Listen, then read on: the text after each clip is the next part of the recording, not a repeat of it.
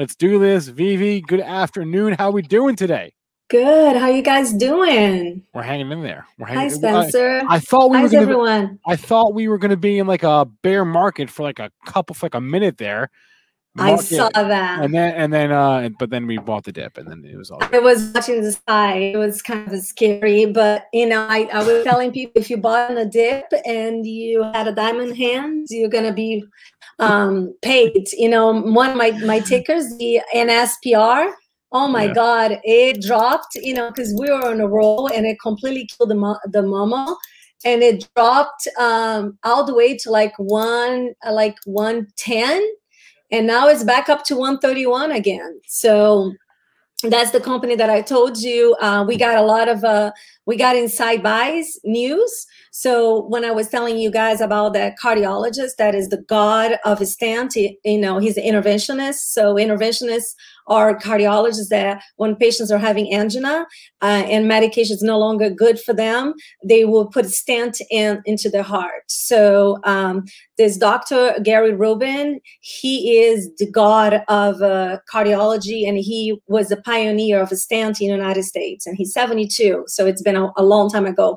And he bought more shares of this company. So him and the CEO, so a lot of people bought the company. So we woke up today pre-market like up 20 cents because of those news. So it's definitely a hold. I'm holding that for at least 2 to 50 for short-term gains, and then definitely holding some, putting tuck away on my IRA for long-term, because I think this company can literally be bought out by Boston Scientific or Medtronic, any of those companies that are, you know, the stent that do a lot of the stents, you know, to sell the stents to the hospitals. All right, tell us what's on the radar today. What are we talking about? So yeah, so I wanted to talk to you guys, just kind of like update you guys and what's going on, you know. So we talk about the NSPR, and then we are going to talk about KMPH. You know, when I got you guys alerted. I can see alerted, but I told you guys when I bought it, and it was below 10. I don't even know what is today, but we got some exciting news. It's 978. We got some exciting news from the FDA. So the FDA just gave the okay for them to start the trials, and they're gonna have the molecule KP-A79 that are going to initiate clinical trials next year. But it's going to be the only one product that's going to be for treated to stimulant to use disorder. So there's no other disorder for that.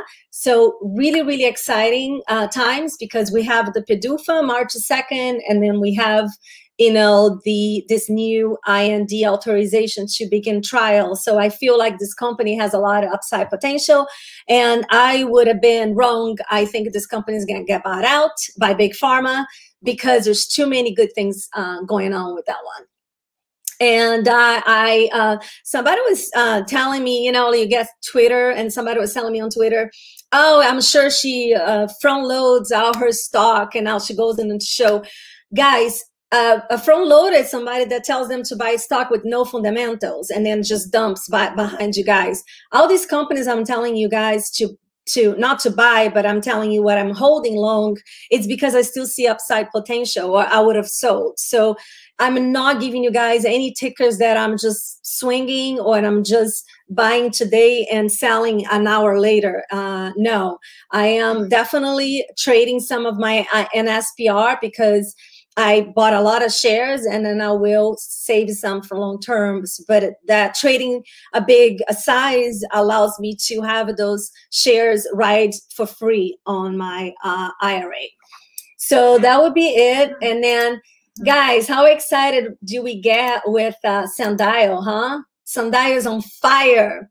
I alerted like a 68 cents. I've been in and out, and was a pretty funny story, because my son got my $1,600 e-bike stolen the first day of the year, and I took all his money, $470 out of his Christmas and birthday money that he had saved. And I said, okay, I'm going to teach you why I'm putting on this stock.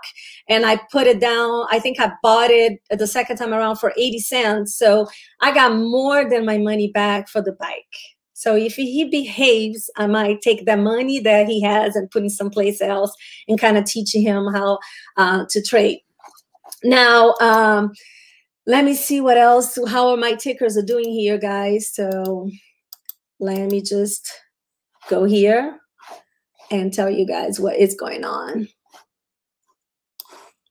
Do you want to, Vivi, do you want to share a screen? If not, I'll just have my charts up. No, just put the charts up. I am, I'm just sharing my, I just have not seen how my long-term stocks are doing right now, the ones that I've been talking to you guys to buy. So I just wanted to take a look here. That was a scary, Spencer. I was literally down 70,000 on my account, and now I'm down 5 because I have a lot of clean spark. And they kind of seem to move with the Bitcoin, which I don't agree, but they have a mining, but they have so much more than that. And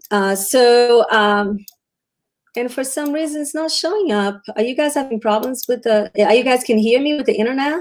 Yeah, we hear you. Can you hear me? Yeah. Yeah, we hear you. We see you. Yeah, so, okay. So we talk about KMPH. Okay. Yeah. Okay, so I want to talk to you guys about a new pick that it's a long position for me. I am a little underwater with this company, and I'm gonna make it my full disclaimer here why I believe this company is gonna be amazing if you if you have a little patience. So the ticker is HJLI.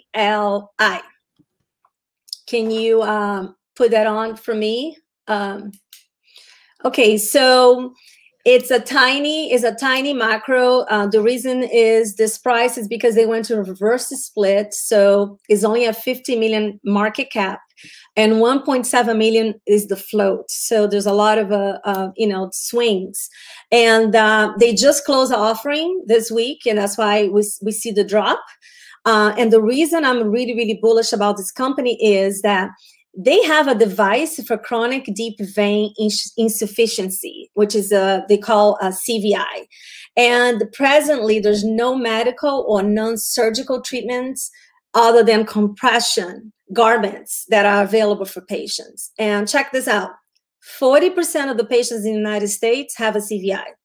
So it occurs more frequently in people over 50, most often in women. Okay, so they just had a meeting with the FDA.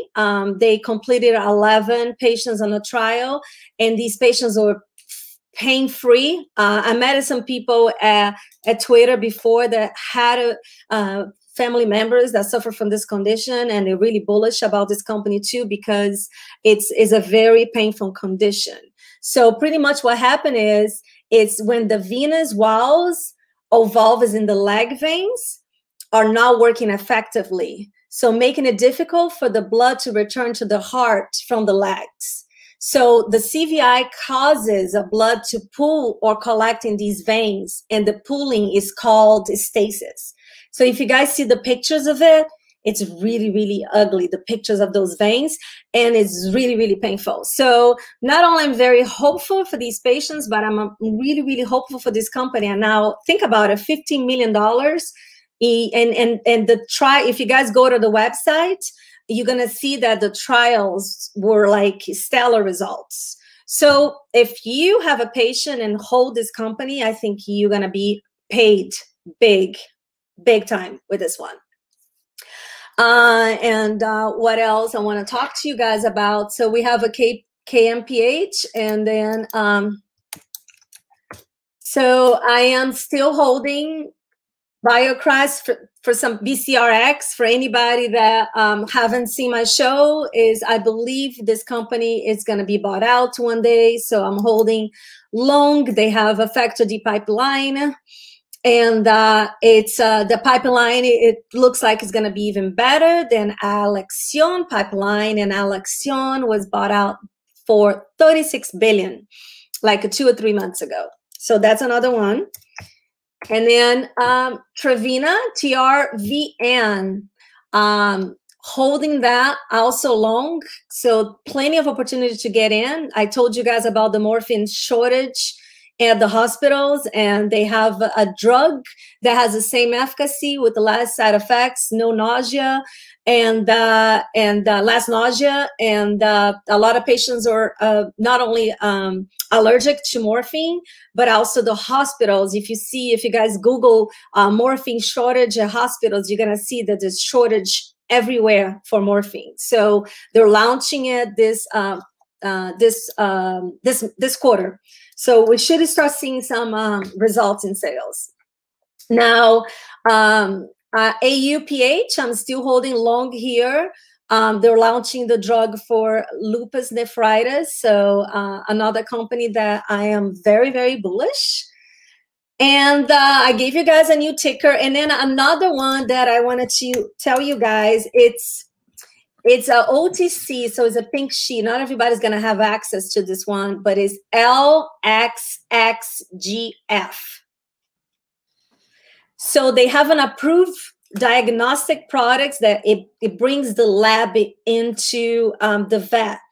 You know, so there's no need to collect the samples and send it out to the lab. And then they also have some disruptive technology to detect the COVID. I feel like this company, it's going to be amazing. So I put it tucked away into my 401k. And if you guys go, if you guys go to Yahoo message boards or just go to Yahoo Finance and look at some of the press releases in this company, it's still very early on, but I feel like they're going to do a lot of good things out there. Somebody was asking me about HM. What was the company? Let me see here, because I'll check, because they say they couldn't grab my attention. It's a HMCH. Let me see. It's a penny stock. So I want to just tell you guys that, yeah, I trade penny stock more on momentum. I don't hold them long term. So I would not know. The only really company that I believe that it will be $1 soon is CBBT. If you can put it on the screen, Spencer. CBBT. They having a merger with a already profiting company that has clear masks, and they're profitable.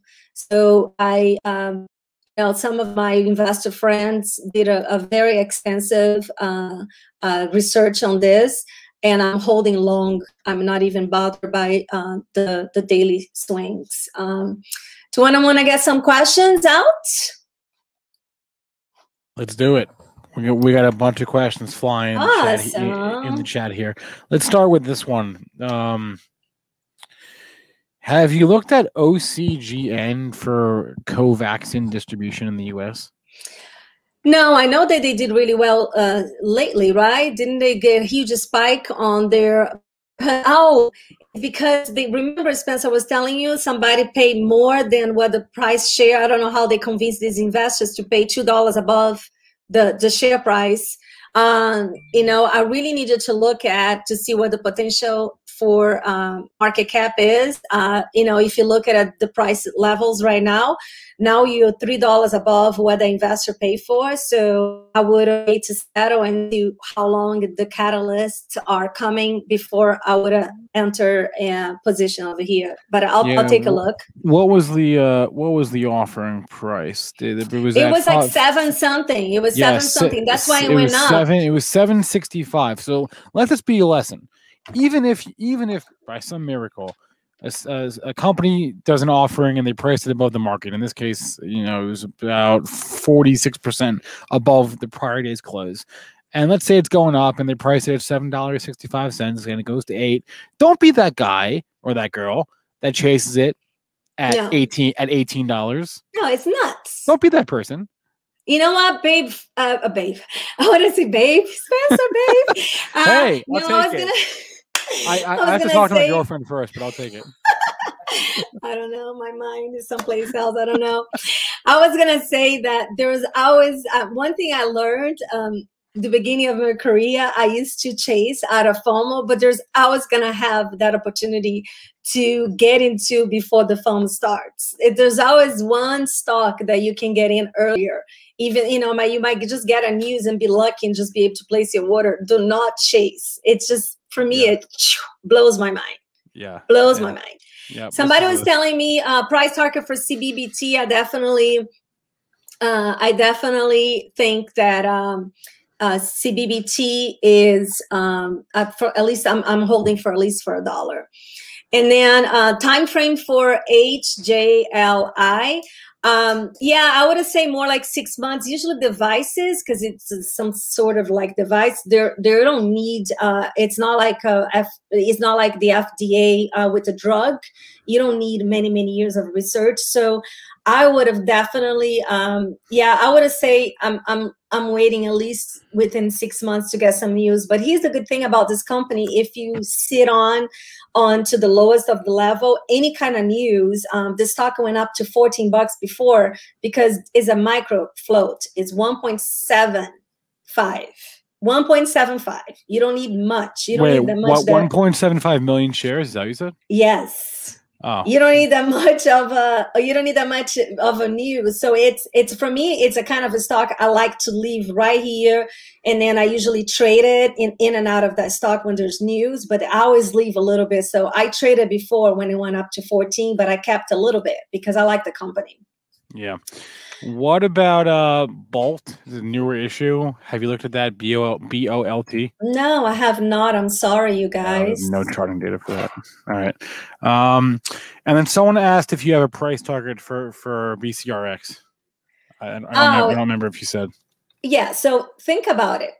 If Alexon got bought out by 36 billion, right? And we're sitting at less than 2 billion with the BCRX. So let's assume they don't issue any shares, right? Which they're going to end up issuing more shares because you never know. But so let's assume it up here and it's 36 billion, 2 billion. So 36 divided by 2, there's 18 times the value of what Alexion would have been. So that times BCRX right now is a 961. That's $160 a share. I think that my price targets here is at least $80 for this company. Okay. In the next 12 months? I wouldn't say unless they get they got bought out, but I would say like 2 to 3 years. I would say so. This is like a hold long term for me, but the upside potential on this is amazing. Okay. It's so funny because it's like these people throw these stickers at me, and then I go to my stock tweets and I realize I traded or I own the stock.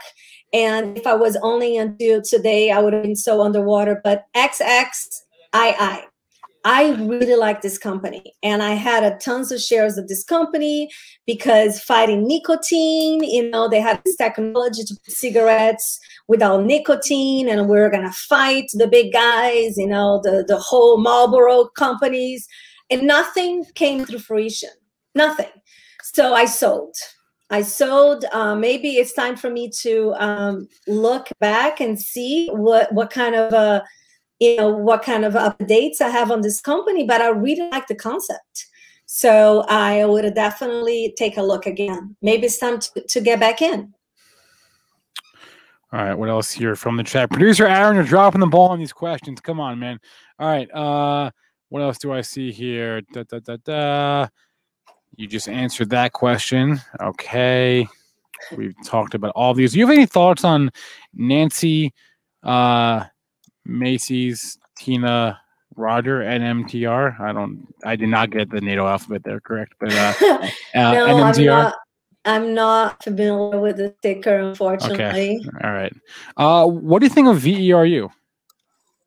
Don't know the sticker. Don't know. I also wanted to tell you guys that the ATNX, we're still waiting for FDA approval.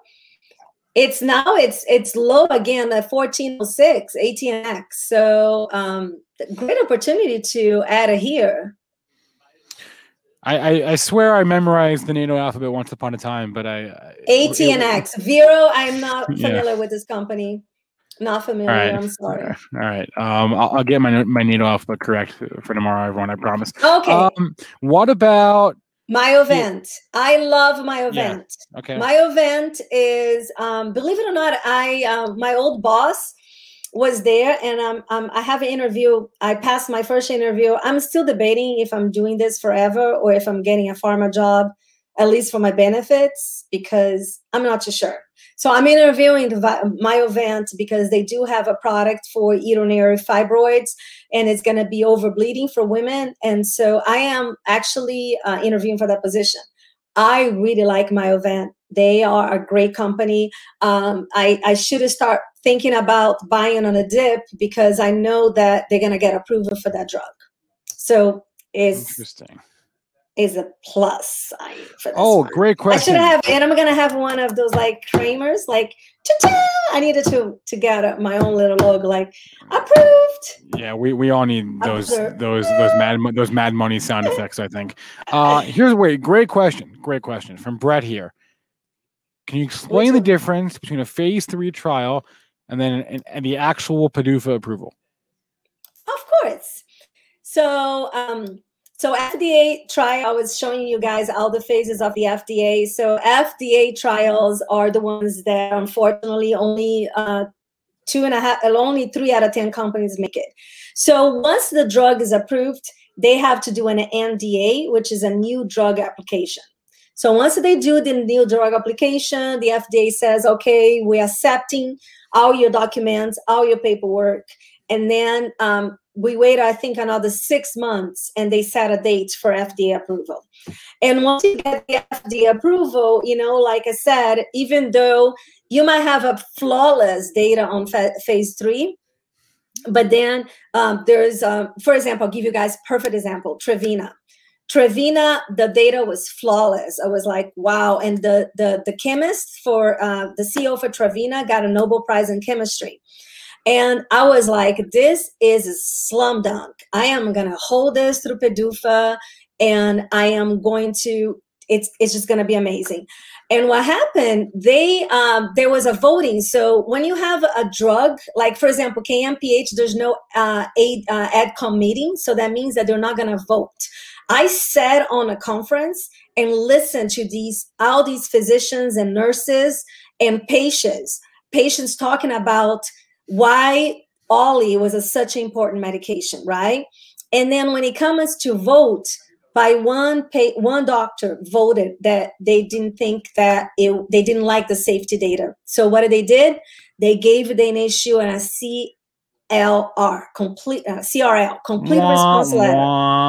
If I had my buzzer, that's what I would do. It is so boring, I know. So they issue a complete response letter and told them, hey, we're not going to approve your drug until you give me some data on QT prolongation so we can feel safer.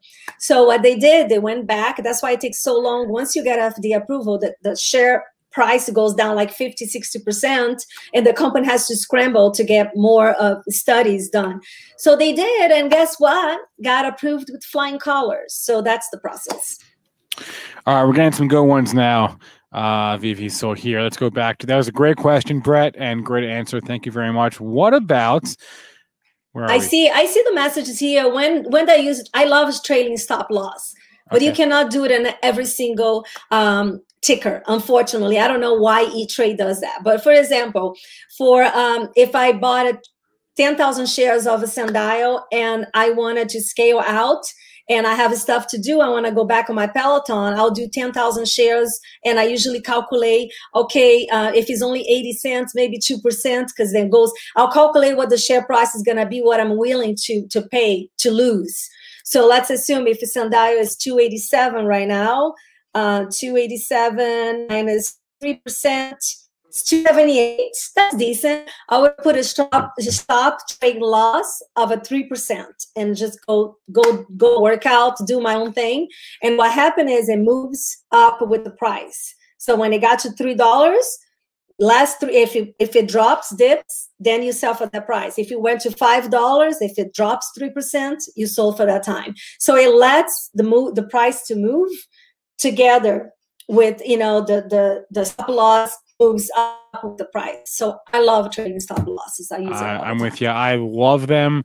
I use trailing stops when I'm like when I don't know what I want to do and I'm sort of feeling a little panicky, it takes away the emotion, right? It takes the emotion out. It means if you know, maybe if there's a big move down, you get stopped out. Okay, you made a profit. You made a profit. Exactly. They're a great way to take, if you feel like you're getting too emotional and you're going to screw things up.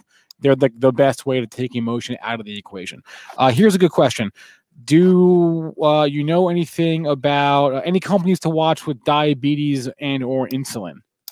I just think diabetes is such a crowded market, but I'm holding calls from SENS. It's being out of control. I don't know what's going on there, but they have approval in the summer for their device, their other device, or extended approval, I think, to be longer. I don't know what's going on there, but I always love this company. And I have, I'll tell you right now, I have options at $2 for, I'm options for $2 for July 16th. I'm up 7,000. I have a 50 contracts. So that's one that I told you guys yesterday on the show. You know, the kids don't have to take that monitor every month out of it stays with them for 180 days. So it's very practical for parents. We're getting some really good questions here, guys. This is awesome. Are technicals reliable when trading clinical stage pharma stocks? That's a really good question. No, you take technicals out the door when you're waiting for a catalyst. Throw them out the window. Don't look at the technicals. Like, it doesn't matter. Again, for Trevena, it went down bad and hit a lot of stop losses. I mean, there was pure manipulation, you guys. Pure manipulation. Those guys were laughing at you guys. If you guys believe in a company, do not put a stop loss before an FDA approval. Just hold it. There's pure manipulation. So no, I don't look at technicals at all. The stock might be like 20% less for that day, but it always happens that way. The same with the AUPH. I held it through. Everybody was sweating, and then it gets red. You know, the stock goes red, and everybody's afraid, sweating. They were messing with your brains. They want you to sell out of fear. So no, technicals out the door. That's out the door. That's a really great question. Yeah, we say that all the time on pre-market prep, right? When there's fundamental news, technicals go out the window. Out the windows. When you're waiting for catalysts, who cares? It doesn't matter what the stock price is. You know, and then it cost average. If you believe in a company, just keep adding. I never look like, oh my God, is that above the 200? You know, should I enter now? No, if I believe in a company, I enter any time of the chart if I know there is catalyst coming, you know, because I know that's what's going to move the price. Here's a question. I bet you I can answer it for you, but do you have do you have trailing stops in your retirement account? I would say I'll just answer for myself first. I'll let Vivi answer for herself, but no, because I don't intend to sell anything in my retirement account. You know, I've got I've got a lot of funds. I got some mutual funds, ETFs. I don't do really any selling. It's mostly just buying. So I would never use, you know, maybe if I was nearing retirement age, I would think about it, or figure out a plan there. But you know, if you're at a point where you're years away from retirement, I can't think why you would want to even entertain the thought of selling. Vivi, do you agree or disagree? I do a lot of calls and trading on my IRA because that for me was a way for me to. Oh. That was for me. It was a way for me to grow my account spontaneously. Okay. So everyone's different strokes for different folks. Yeah. So I have some. You know, every time I like, for example, I bought 10,000 shares of ENG on my IRA. You know, there's no capital loss gains. There's no capital loss. You can buy and sell inside your IRA and not worry about Uncle Sam. So I do that. I have like, why are you laughing? I have like a certain percentage of my portfolio that I use to trade. I mean, it's all right. Hey, look. Some people say they trade their retirement accounts all the time. If that works for you, it works for you. It doesn't work for me. But hey, to each their own, right? To each their own. But I mean, I have my safe ones that I don't touch. But sure. You know, I like to size up my positions and then save some for term. So if I bought 10,000 shares of ENG, you know, I left 2,000 for long term. So then I traded 8,000 of those shares, and I don't have to worry. I mean, for example, Today I traded Sendayo. I made $10,000 just scalping. And I never scalped before, you know, and I was like, wow, this is easy. You know, I was just watching the chart and buying a low, selling high, but I'm going to pay huge taxes on it because it was on my E-Trade account. All right. Vivi, before you leave us, why don't you leave us with a final thought, final piece of advice for today? You have anything? I just want to thank everybody for following me on Twitter. I hope it's been informative. I hope I'm helping everybody to reach their financial independence with me. And I'll see you guys soon back on Twitter. All right. Smash that like button for Vivi. Thank you so much. We appreciate your time